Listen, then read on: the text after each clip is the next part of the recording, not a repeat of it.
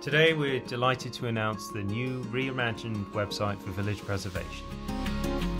We realised that the old site had become outdated and appeared disorganised and could be frustrating to use. Today's village preservation website is much more intuitive and allows for much easier navigation to the vast content on offer. Advocacy work, events and programming, the resource archive, the ever-popular blog and the image archive are all now much more accessible, making it much simpler to find the thing you're looking for. And most importantly, we streamlined the donation process and made it much clearer for users to understand ways they can get involved.